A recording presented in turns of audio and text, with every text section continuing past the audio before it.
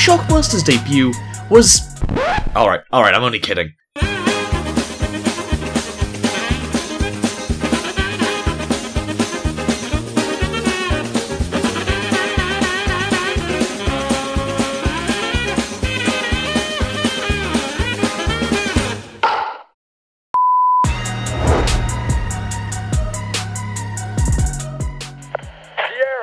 India, Echo, Lima, Delta, Shield.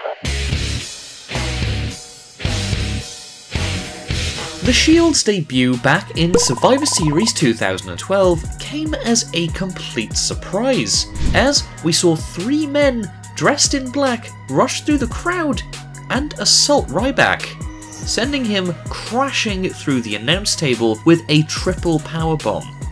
No way! But it was awesome, and the best part, they did all of this while wearing turtlenecks. Yeah. Oh my god. Over the next couple of years, the trio of Dean Ambrose, Seth Rollins, and Roman Reigns went on to dominate the scene and fight for what they perceived as injustice, taking out big names like John Cena, Randy Orton, and The Undertaker along the way. Each member of the group would also become top stars of their own, winning a total of 6 WWE World Championships between them. Despite Rollins' past betrayal, Ambrose still has flashbacks to this day. The Shield made a full reunion on an episode of Raw on the 9th of October 2017. It will be interesting to see what lies ahead of the Hounds of Justice once Ambrose recovers from injury.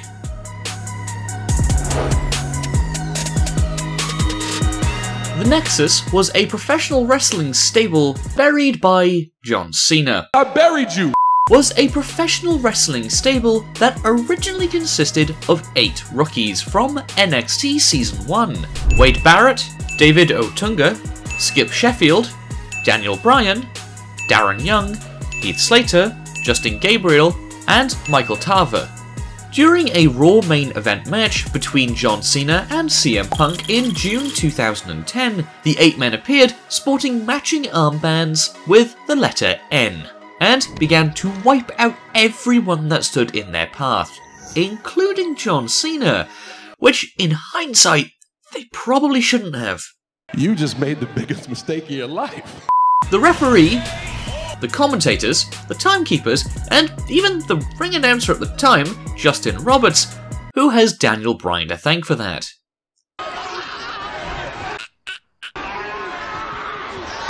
Destruction was left in their wake, and their debut left everyone watching that night in complete shock.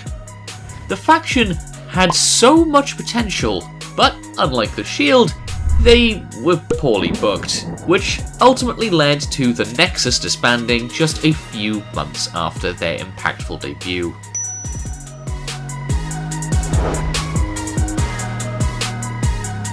Ronda Rousey has made such an impact with her arrival to the WWE, and she's been showing us all just why she's the baddest woman on the planet. Many were skeptical of how Rousey was going to perform in her debut match at WrestleMania 34, and whether she could make the transition from mixed martial arts to professional wrestling. But it's safe to say she certainly silenced those critics. Her match at the grandest stage of them all exceeded all expectations, and was arguably the match of the night. Her athleticism in the ring, as well as her technical ability, demonstrated that she belongs in the business, earning the respect of fans worldwide. Maybe Triple H should have teamed up with Holly Holm instead. Okay, Ronda, please don't kill me. Please don't kill me.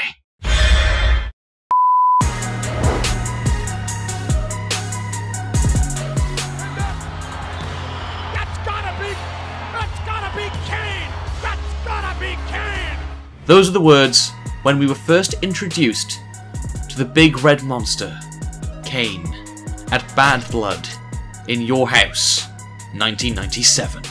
Billed as this 7-foot monster. The size of this human being, or is that a human Kane angrily made his way to the ring during The Undertaker's Hell in a Cell match with Shawn Michaels and ripped the cell door off its hinges with his bare hands.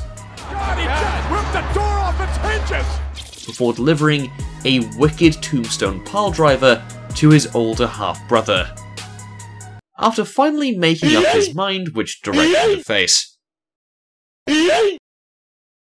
Everything from the red lights, the pyro, and the eerie theme music ensured that we felt Kane's intimidating. Instead, we have Corporate Kane, or whatever he's supposed to be now.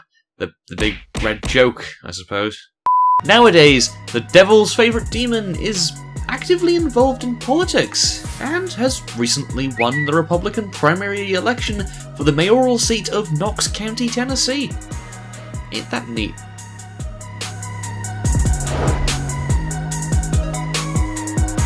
Chris Jericho has been making history lately in New Japan Pro Wrestling by becoming the new IWGP Intercontinental Champion. I'm gonna eat with this title, I'm gonna sleep with this title, I'm gonna shit with this title. His WWE debut was one to remember, especially among all the millennials, and one that still gives me goosebumps to this day. It started with a countdown to the millennium, followed by the surprising reveal of Y2J, Chris Jericho, to deafening cheers. Even Jericho himself couldn't contain his excitement. And we even heard him use a word that only he says best, and that's idiot. Jericho would go on to have a very successful career in the WWE, capturing a total of 28 championships, including 6 world title reigns throughout his time there. If you so take it away, Jericho. You just made the list! Thank you so much for watching. If you enjoyed, please show your support by leaving a like and sharing this video, as it really does help us a lot. Don't forget to comment below too, and we will pin up the best comment. And if you haven't already, please subscribe and turn on notifications so you never miss a video from us. Lastly, for daily wrestling facts and more, follow all of our social media accounts, which are on screen and in the description. Thanks, and until the next video.